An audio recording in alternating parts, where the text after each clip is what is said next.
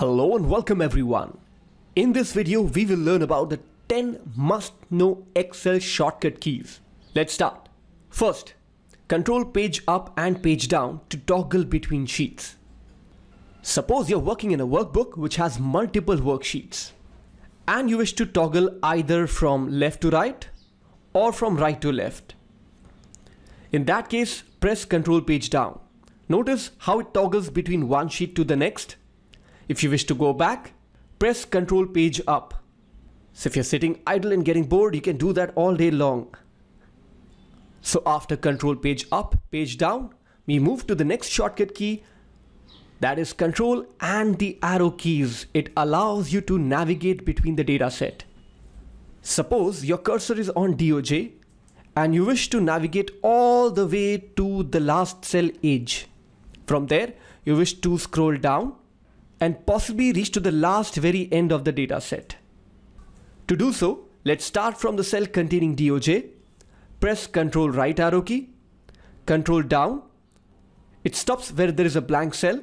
You can keep pressing Ctrl down arrow key to jump over and keep navigating across the work data.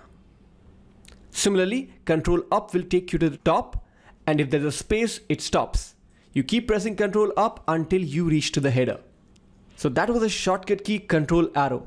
Next, we will now see how do you choose the data set from a given table. We'll be using Ctrl Shift and the arrow keys. Now a lot of people tell me, why don't we choose a cell and press Ctrl A? Well, you can do that, but Ctrl A will not let you choose the entire data set if there's a blank space.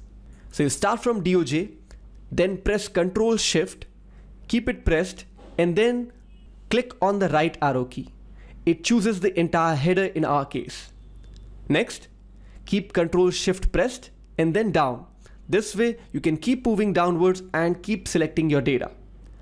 By any chance, if you took any extra selection, you can still go back by pressing Ctrl Shift up arrow key.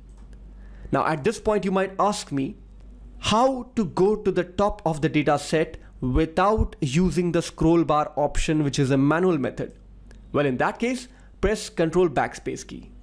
There's a high probability that you would not have known this, right? So let me show this very quickly again. Shift Ctrl right, Shift Ctrl down until you reach to the last end of the data set. Then Ctrl Backspace key. So after having learned the use of Ctrl Shift arrow keys, we also learned about the utility of Ctrl Backspace key. Next, Ctrl Spacebar to choose the entire column and Shift Spacebar to choose the entire row. Let me show a demo. Suppose you're in cell G9. If you press Shift Spacebar, it chooses the entire row, and if you choose Ctrl Spacebar as a shortcut key, it chooses the entire column. By themselves, these two shortcut keys are not that useful until you combine them with Ctrl- to delete or Ctrl Shift+ to add rows or columns. Let me give you a demo. Suppose you wish to delete the dummy column, right? So I keep a cell from the dummy column chosen, then I press Ctrl Spacebar, and then I will be pressing Ctrl-. Noticed the entire column got deleted. Similarly, if you wish to delete row number 9, one of the cells of row number 9 should be chosen. Then you press Shift Spacebar and then Ctrl-. Now, if you wish to add a column before base salary, then you choose the entire column using Ctrl Spacebar. And after doing that, press Ctrl Shift+. See how easily you were able to add a column. Trust me, when people start looking at your screen, especially how fast you are navigating with the shortcut keys, that's a different respect. So do practice all these. So after seeing the utility of Ctrl Spacebar, Shift Spacebar, and then followed by Ctrl- and Ctrl Shift+, we will now move to the next shortcut key, which is one of my favorite shortcuts. That is Ctrl Backtick key to show off all the formulas of the current worksheet. Now, in column D where I see bonus 1, I see a calculation being done. Each of these people have been given a certain percentage of bonus based on the base salary. Now, there are so many formulas and I wish to see all of them in one single instance. Then you press that shortcut key, Ctrl and backtick key. Notice how easily you are able to see all the formula. So this shortcut key will reveal all the formulas of the current worksheet wherever they are. You can press the same shortcut key to go back to the previous state. People working with financial models and costing calculation sheets would love this. Next, Alt ES to activate paste special. So if you have copied the data and you wish to do a paste special, then Alt followed by the letter E and then S. This will give you access to paste special box, which has many more other options. The most popular ones are values, formats, and transpose. So for example, in this current column of bonus calculation, if the column C or the base salary gets deleted, the entire bonus computation will become 0. Now I don't want that.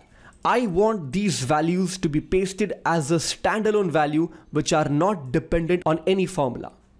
So what I do, I copy a sample bonus calculation, Ctrl C, I go to the next cell of column E, then I press Alt, then letter E, then letter S. So it's Alt Elephant Sun. Now do not try to press all these keys at the same time. You have to press this one at a time. Alt ES. Now within paste special, you will see each options being underlined by a letter. For example, for values, the letter underline is V. So after pressing Alt ES and activating paste special, I'll be pressing the letter V to activate values option. And then I'll press enter. Now, even if I delete the base salary, look at the bonus 2. This does not become 0. Reason? Because they have been converted to a proper value compared to bonus 1, which was based on a calculation. So that was Alt ES to activate paste special, and then using V for value, T for formats, and E for transpose. Of course, pressing enter after that. So I hope you got a sense of all the 10 must-know Excel shortcut keys. I'm keeping all the shortcut keys on the screen so that you can pause the video and revise all of them.